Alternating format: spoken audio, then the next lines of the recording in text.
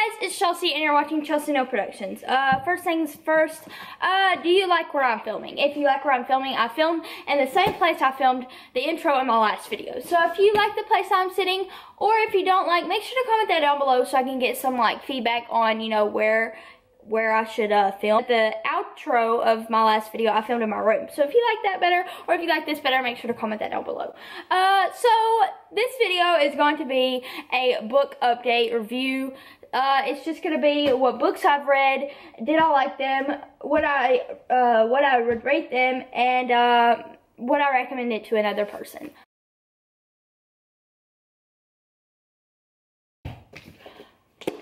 Crippled America by Donald Trump.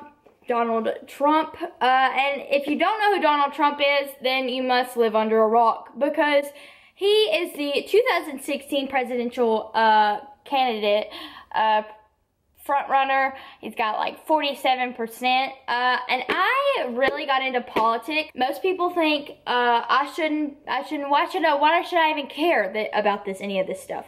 I can't vote. It doesn't matter.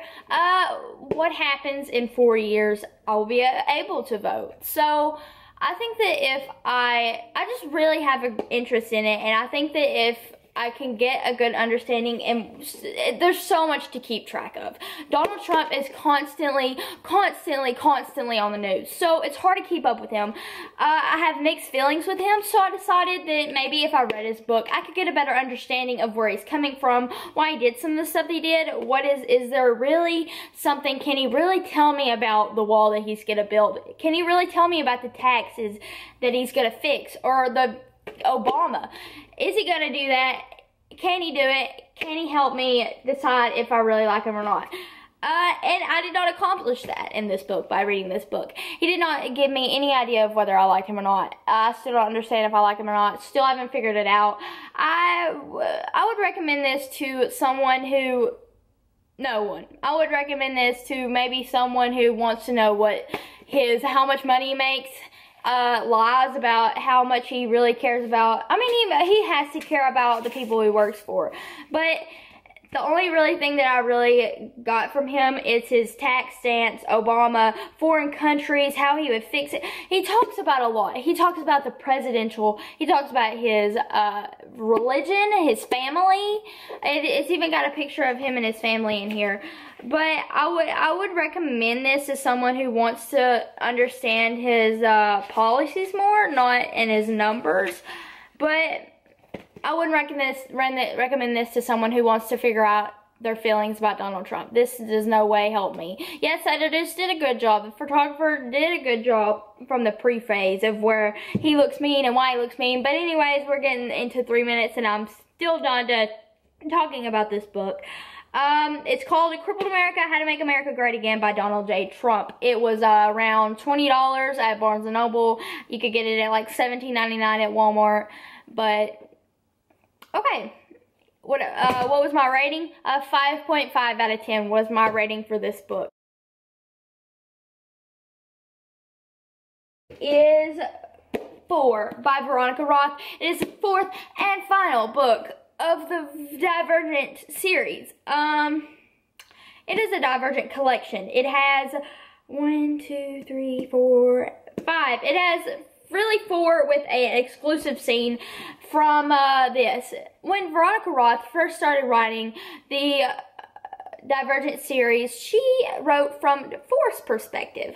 Then she didn't really fit the character, thought the character felt really right for it, so she changed it to Beatrice / Tris Pryor.